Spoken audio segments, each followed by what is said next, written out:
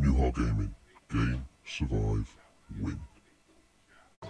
What is up, the YouTube, and welcome back to another episode of Oxygen Not Included. And as promised, or at least as mentioned, the mod is now updated so that we've got the supercomputer as well. I am trying to keep the mods up to date. Let me know if you have any issues. Obviously, everything I do with the mods and stuff, I'm having no errors or conflicts. Remember, though, that a lot of these, well, actually, 95% of the mods don't say that they are compatible with the Frozen pack. They are, or at least they're working for me. As long as every single mod that I've installed, as long as it is spaced out compatible, it is working fine. It doesn't appear that the Frost thing is affecting the game enough to matter, so that's good. If you search for, obviously, the Frost, though, it will not show these mods. So go for spaced out and do it from there. Alternatively, there should be a link in the description that gives you a list of all of them anyway. Now, that's not going to work for me because that is too slow, so I am going to need to pipe that up a bit better, because the process here is a lot faster than how much water it's getting. So what I'm going to do is actually pipe that into the main water line. That line that I've just connected it to is the line that comes from the melt room, which isn't enough water, because as you can see, it comes down, but it's not a maximum amount of water at the backup of the pipe. So this way it will go from the main water source into there, and that way we should always have the level 2 research popping off. Level 1 research, of course, is just done by standing next to that little desk to the right of it. Of course, both of them have lights above them to increase by, I believe it's 10%. Then we have 2 of the material study desks up on the surface where the red bolts are. That is level 3 research. Level 4 research is, of course, the data banks that we will get to. We don't need to do too much of that, though.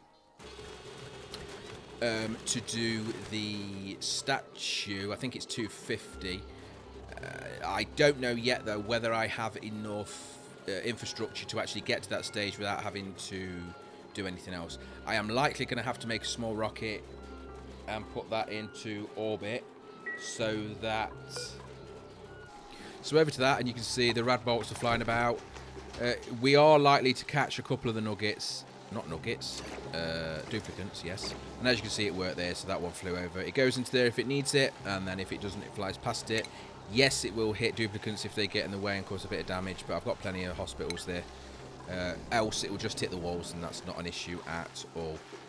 There is quite a good production of radbolts being created because we've got so many. I think they're pushing about 140 to 150 radbolts per day. With that of course means, what does that mean? That means that obviously the machines themselves needs 100, so that's 1.5 times more than we need per machine, or like 3/4 of what we need for both the machines, and we have 6 of them, so I expect that the research for this should be reasonably quick. Once we've got to where I want to get to, I can stop it. That's fine. Again, it's really not wasting much there. When you just saw that jump to the second one because there was space. That one hit the nugget duplicant, but that's fine.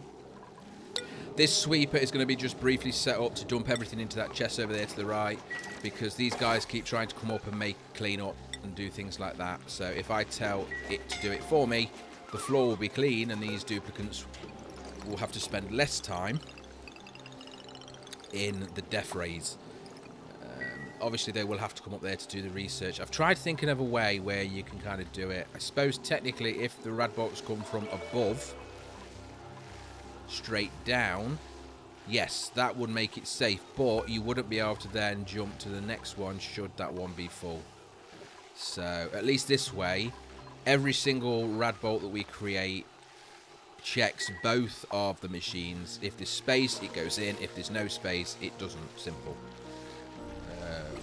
Yeah, there you go. It's working nicely. I'm happy with that. Let me know your thoughts on if you, yes, I know automations. You've seen me do automations before, but let me know your thoughts. What you think, other than it being a bit dangerous for the duplicants. It's all right. There you go.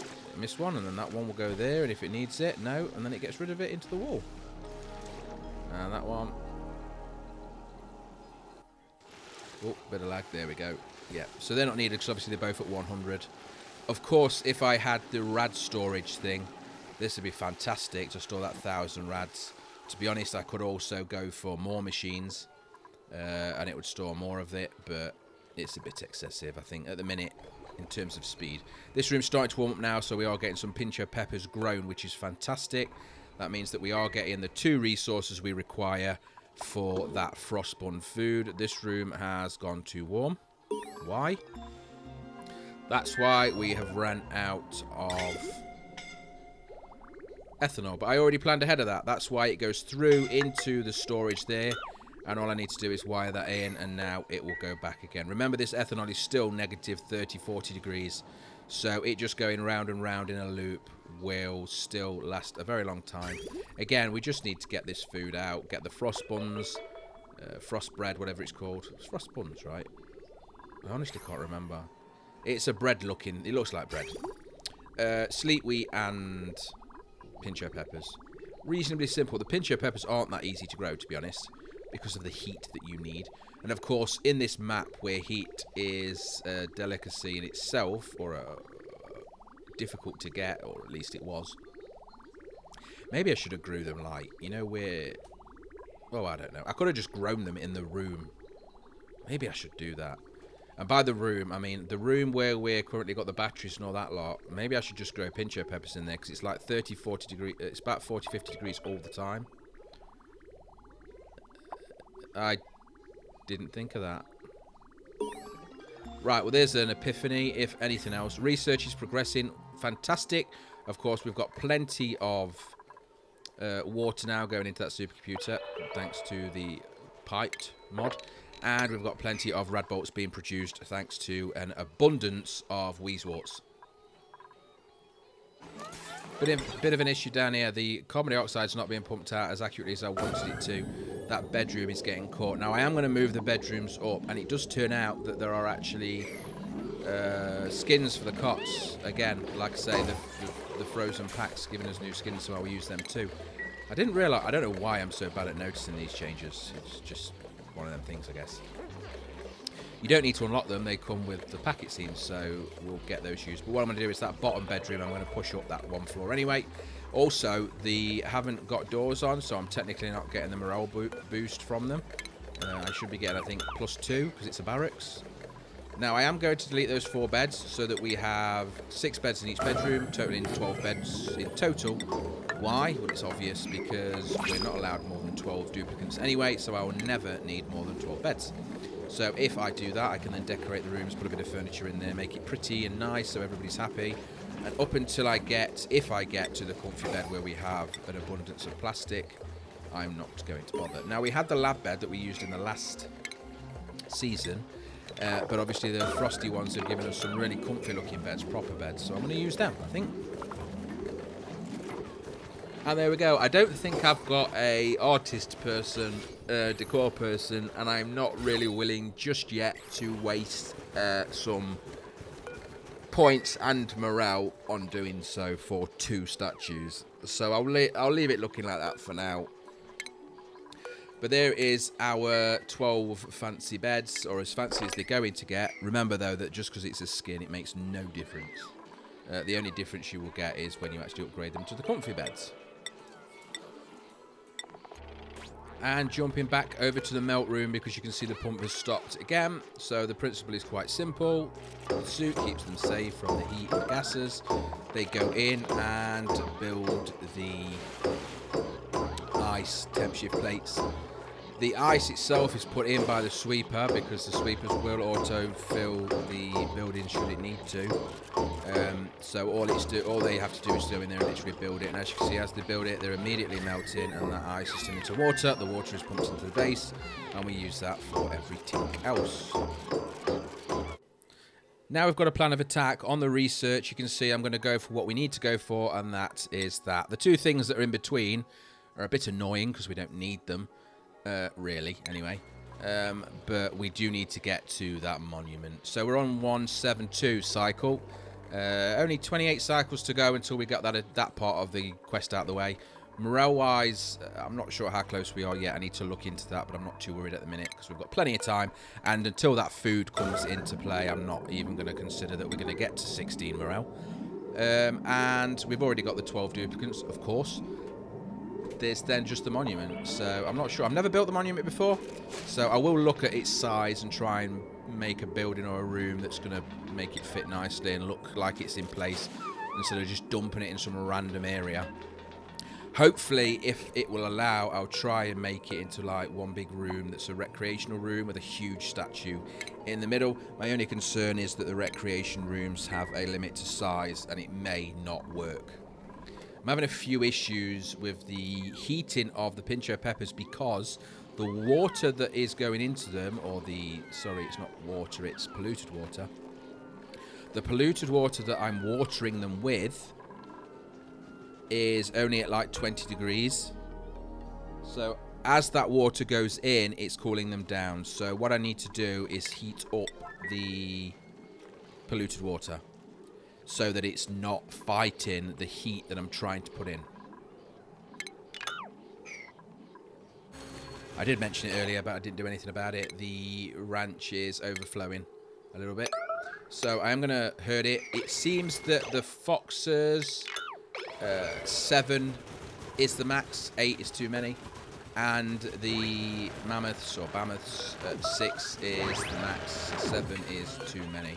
So if I just kill off anything above that number on all 4 of the farms, the, what's it called, cramped, I think it is, debuff should be removed, meaning that they start producing again properly at 100% and breeding. And in doing so, they should be a lot happier. So all in all, that should work for us. Now they are starving, and I'm unsure why. I've got a farm here. They must eat a lot more than I probably expected them to. So what I'm going to do is these pineapple dongles that's along here. Pineapple pickles, or whatever they're called. They're for the foxes. I've got far too many of those. So I'm going to wipe out this entire farm. Replace the farm plots for the hydroponics farm plots. And do the same again. And just have 2 farms of the Bamoth's beetroots. They use ethanol for their liquid, so I'll just have to... The pipe that I've already got in for the ethanol, where I'm using it to water the plants and cool the sleet wheat, I'm just going to wire it in. We'll look at that shortly. Yes, like that. So it's just going to go across the first lot, and then up, left, straight through the second lot, and then back into it. So that whole pipe that goes up and over is pointless, really. It was pointless anyway. I don't know why I did it so long, but it doesn't matter. And then we'll have 2 crops of this going. Do I really need them? Not really. I mean, the behemoths give us the fabric right. The foxes give us wood. I'm not actually using wood anymore for anything that I can think of. We've got 75, nearly 76 tons of wood. There are no wooden generators. There are no wooden heaters. So, no, we don't. But it's a bit of a thing with me that I always have to have some form of farm. So, let me know, actually, if you like that idea. I mean, I could just cull them. Just kill them all and get loads of barbecue. That works too. But it's always nice just having critters. I don't know why. I mean, technically, if I got rid of them, that would mean that at least 3 of the 12 people, a quarter, which are specifically drilled down to doing ranching and nothing but, will be able to do something a lot more interesting and probably useful for this playthrough. But I don't know. The behemoths give us the wheat, right? Not the wheat. What's it called? Reed fiber. Sure, it is. I must admit, though, the baby ones are so cute with the massive tabs. And I still haven't got a solution for natural gas yet.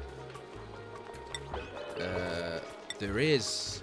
I can't remember what it is, but there is a process that releases natural gas. I can't remember what it is, though. Maybe it's the carbon dioxide filter where it filters carbon dioxide. I don't know. I'll have a look. Now, of course, with everything, power. Everything requires power. And we was fine.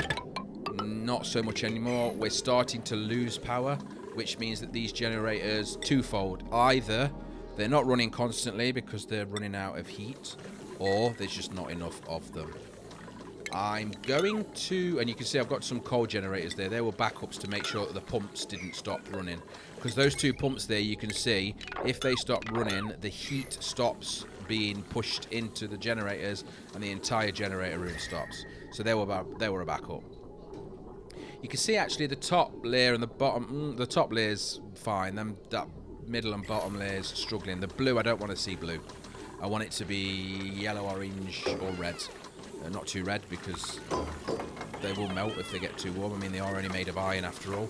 The hydrogen gas is helping push that, but they are, of course, struggling. Now, there are a few ways of getting around it and putting more heat into the room, and I will do that should this extra row of geothermal generators doesn't work. And if it doesn't work, I've got no idea. I have, obviously. I've got many ideas. Whether they are actually relevant or not, I couldn't tell you until it actually happens. We are sciencing this as we go, and this is looking like it's going to work for now. They are all running, which is obviously positive. And as you can see, without the out motor suits, all of these people, duplicates, are having a really, really bad day. More progress on the pincho peppers, though still struggling with the liquid temperature problem. Again, next episode you'll probably find that's been shifted to the other room, as I mentioned, because that makes so much more sense. Basically, I'm moving the heat from the room already to the room that's too cold, when I could just grow them in the room. Honestly, I don't know why I didn't think about that, unless I'm missing something. Carbon dioxide is fine as an atmosphere for them as well, so there's literally no reason why they can't just be grown in the, I don't know what you'd call it actually, like battery room or carbon dioxide room, because that's where I'm letting all the carbon dioxide sit. We do need to look at getting to the surface as well, because I am expecting to need data banks from orbit. I don't believe there's any chance of us having enough to do the research. In fact, I know there's not. So the only other way of getting data banks is to go to different places, which we're trying not to do. So hopefully I will have the resources and the, research to be able to just get a couple of simple rockets up there with an orbital, dingle dongle. That's what you call it.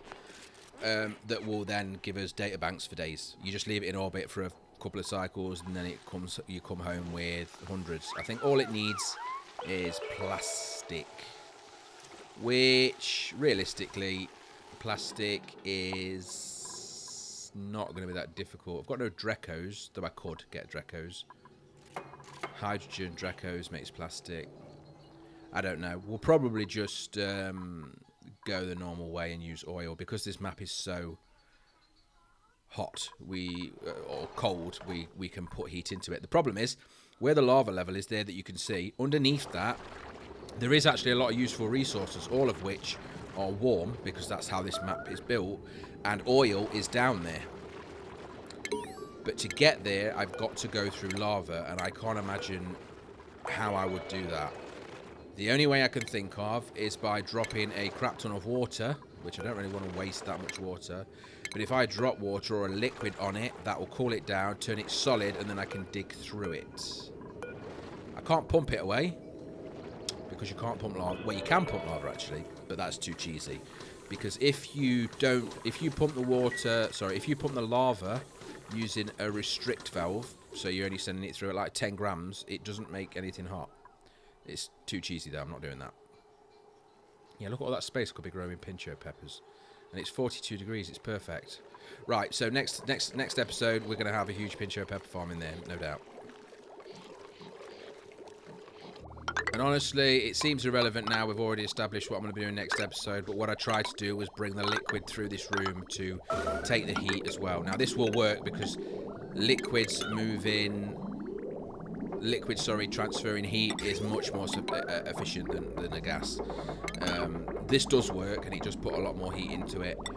But it's still not going to be the solution that we're going to go with on the next episode. And to be honest, as we stand now, we are where we need to be for this episode, and we are nearly at time anyway, so why not come back on the next episode with a much better pincho farm. Unfortunately, I don't have any more seeds, so I can't make it any bigger, but at least they will be more efficient in growing. Thank you very much for watching. If you like the video, please click like. Any comments are welcome as always. Until next time, take care. Goodbye.